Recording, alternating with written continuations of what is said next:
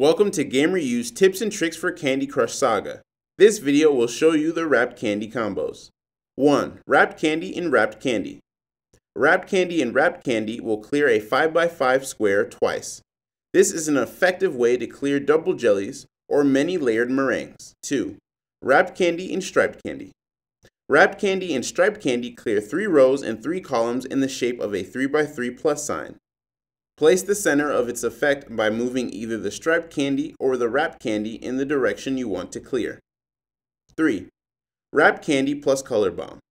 In the first round, this combo will clear all candies that share the same color as the wrapped candy on the board. In the second round, this combo will clear the type of candy that appears most on the board. 4. Jellyfish plus Wrapped Candy.